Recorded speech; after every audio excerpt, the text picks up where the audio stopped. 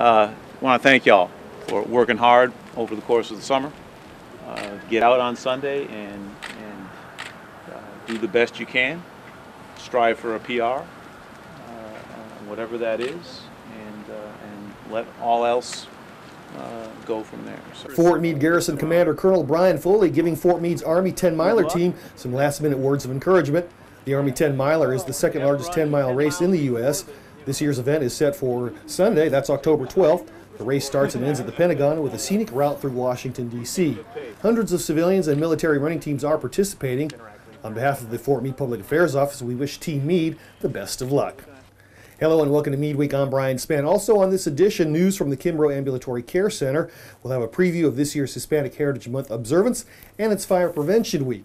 These stories and more, but first, as we reported earlier this week, the new Exchange Mall isn't quite ready for business, but AAFES is moving ahead with the hiring process. We spoke with the Exchange General Manager about positions available, opportunities for veterans, spouses, and teenage family members. She also touched on starting wages for food service workers. With our construction project, we had a little bit of some delay, so we didn't quite open when we originally anticipated, which has allowed us a little bit more time to hire.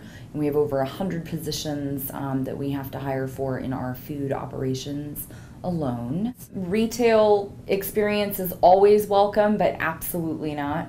So there's no prerequisite.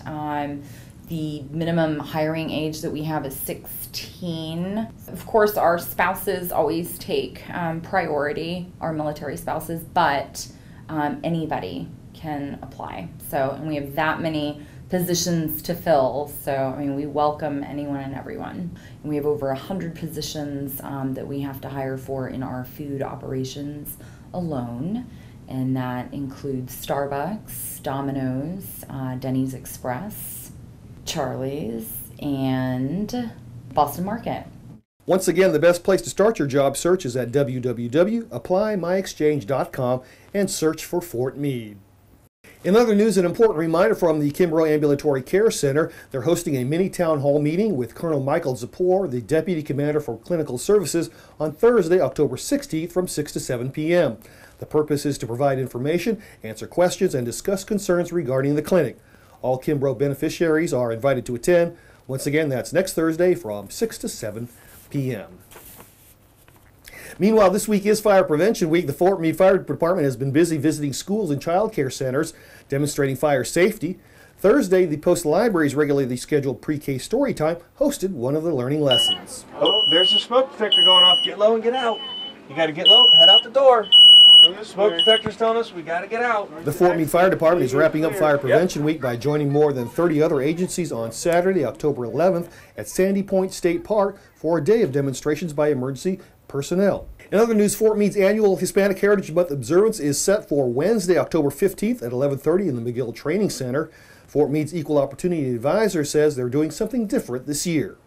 We're doing like a cultural fair, which will be different displays of, table displays of various countries, Hispanic countries, information on that country, also food sampling along with that country. On top of that, we have a Puerto Rican band, which is called Sal Bon Ply, which is a Puerto Rican-based band.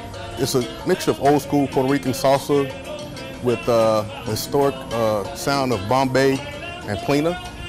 Also, we're gonna have a 8-year-old Peruvian dancer, very known in New York. Sergeant Palmore added that EEO observances are a great way for sponsoring units to put their own spin on the event. It's a Team Meade concept. I kind of like the theme that it's Team Meade because we kind of get involved. We partner up with different organizations. And with that, I think it's a good program to where different organizations can show their support for the different observances and kind of put their thumbprint on what they feel like and want to show the public that they're interested in. And that's Meade Week for this week. I'm Brian Spann. We close with some scenes from last weekend's father-daughter ball at Club Meade. For everyone at Meade TV and the Fort Meade Public Affairs Office, have a great weekend and a great Meade Week.